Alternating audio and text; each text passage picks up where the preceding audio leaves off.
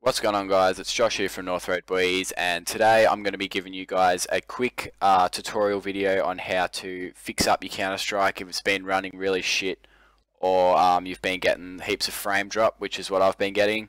So I did some research, and I found out there's been, I don't know whether you guys know of the new update that just come out on Windows 10, but it's sort of like 10.2 or whatever it is. But you had to restart your PC like 8 times, and it took a shit ton of time and installed a heap of shit you don't want. So basically it's to do with the Xbox thing. I don't know whether you guys use it, but I definitely don't. So yeah, it's the Xbox app. But anyway, I'll show you how to do it. So what you got to do, just go to your search bar down below and search up the Xbox app. I don't know what it's for or anything, but yeah, you're gonna want to search up the Xbox app. Wait for this to load. You're going to go down to the settings just down here, game DVR right here, and you're going to want to switch this off. So basically what this little tweak or whatever it is, I don't know what it does, but basically, yeah, what it does, it allows you to record stuff in game.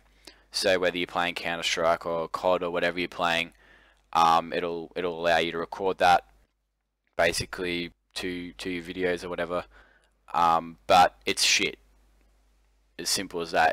There's a plenty of other better things to use, like shadow play, which is what I use, and all this does is just slow down your game. So when I turned this off, I went from about 30 frames and my game lagging out as soon as I started it up, to my back to normal 130 frames without an issue, and it's running really smooth. So anyway, guys, remember, just search up Xbox, go to settings, and then switch this off, and all your problems should be solved on Counter-Strike or any other game you're playing. But it worked for me on Counter-Strike. So yeah, anyway, guys, thanks for watching. I'll be seeing you guys in the next video. This is Josh from North Road Boys signing out.